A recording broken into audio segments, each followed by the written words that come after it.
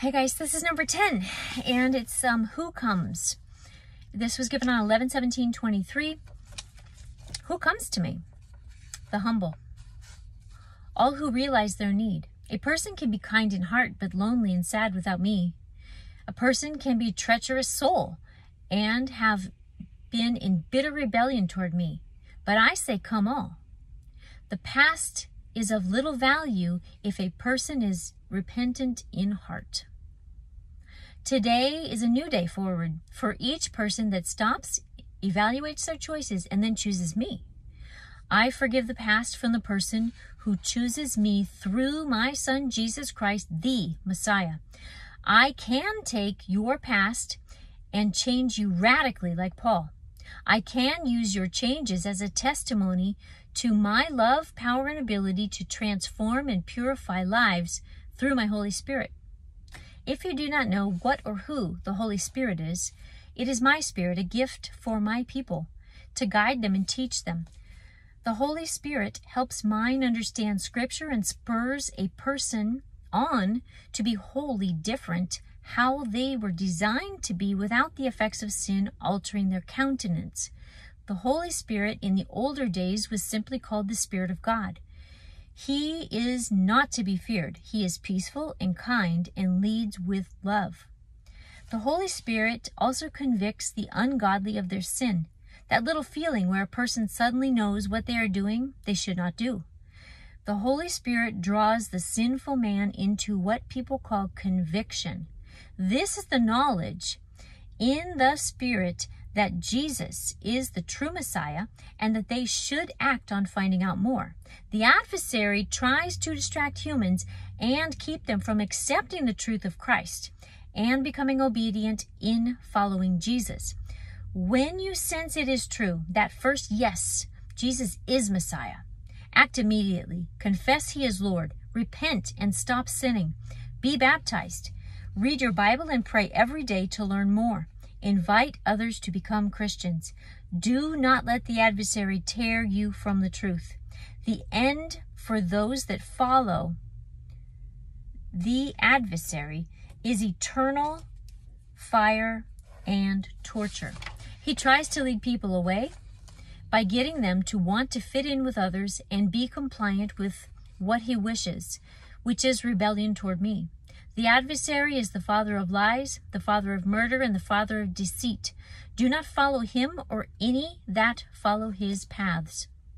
Seek truth, love, and joy. These are found in fellowship with me and with my Son Jesus. Begin by reading the books in the Bible with red letters. You will learn quickly who Jesus is and who I am simultaneously. Read a paper Bible. Get your own if possible. Read it as much as possible.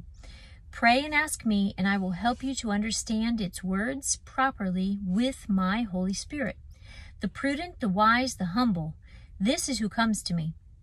The disciplined, these that pursue my words and wisdom and the covenant, these will be fulfilled and gain the wisdom that brings them to eternal life in heaven forever.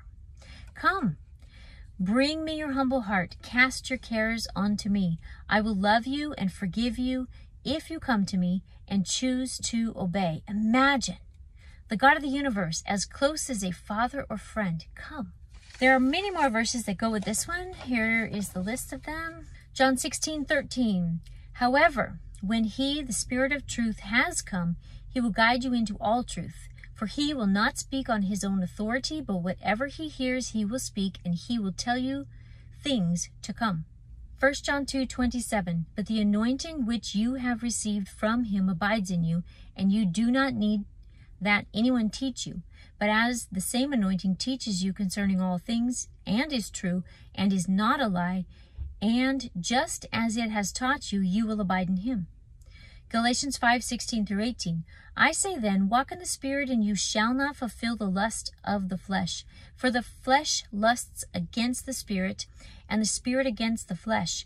And these are contrary to one another, so that you do not do the things that you wish.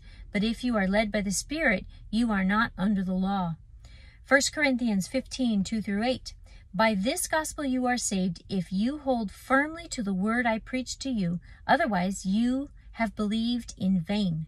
For what I received I passed on to you as of first importance, that Christ died for our sins according to the Scriptures, that he was buried, that he was raised on the third day according to Scriptures, and that he appeared to Cephas, and then to the 12. After that he appeared to more than 500 brothers at once, most of whom were still living, though some have fallen asleep.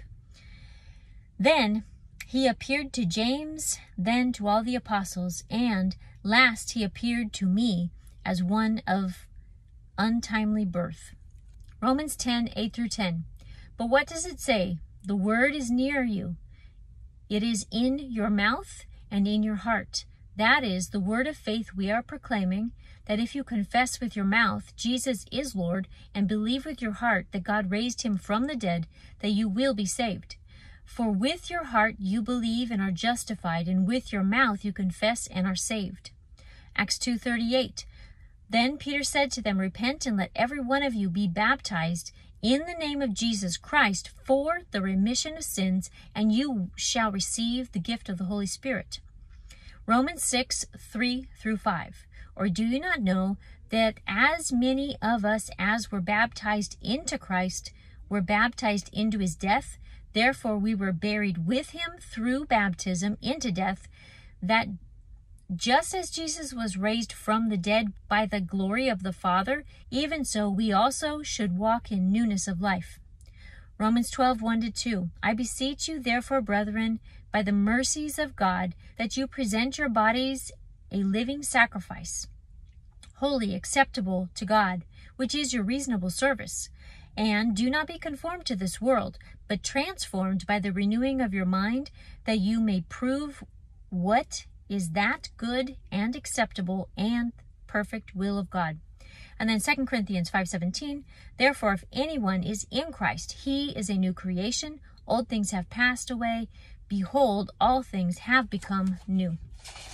That's it for this one, and I'll see you next time.